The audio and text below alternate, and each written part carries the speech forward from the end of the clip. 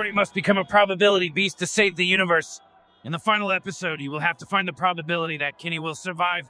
Join us and help him, because it's a tough one. Haha, look at his face. Hey, that's not fair, mate. I've already figured out the arrangements. I hope so. We will use what you already know to explain the combinations to you. It is the continuation of the lesson on enumeration. We saw in the second episode that if 60 kittens race, the number of possible podium places is an arrangement of 3 kittens out of 60. That's 60 times 59 times 50 equals to 105,320 possible podium placements. Now, if I told you could randomly pick 3 kittens to adopt, how many possibilities would you have? Huh? It's all the same, isn't it? No, little buddy, it's not the same thing. Because on a podium, it's not the same being first, second, or third. The order in a race is important. Think about it. Otherwise, it wouldn't be a race.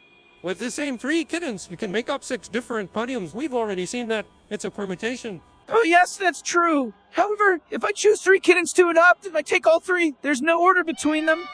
Precisely. So there are 6 times fewer possibilities. It will be a combination of 3 kittens out of 60. In other words, the number of ways to choose 3 elements out of 60, regardless of the order.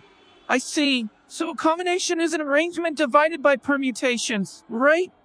Yes, that's it. We're on the right track. For Morty, hip hip, Hooray! Usually, we say that P amongst n is a combination, or binomial coefficient, P elements among n, or the number of ways there are to choose P objects among n without taking into account the order. Here's the formula. It only works if n is greater than or equal to P, and that's logical. You can choose more than kittens than there are. I think that I've understood.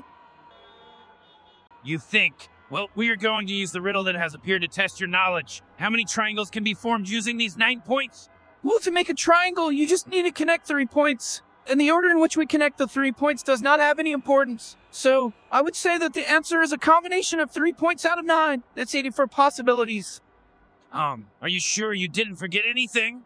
Oh, I know. We must remember to subtract from these 84 possibilities those in which the 3 points are aligned because it forms a line segment, not a triangle. There are 8 such possibilities to subtract from the 84. That's 76 different triangles that we can form even to understand. I see a glint in his eyes. That's it. Come on, Morty, don't give up. You were almost there, and there. In the next episode, we are going to the casino for your first real challenge. We will deal you a hand of 5 cards from a deck of 50 tool cards. You're going to have to find out how many different possibilities of hands there are.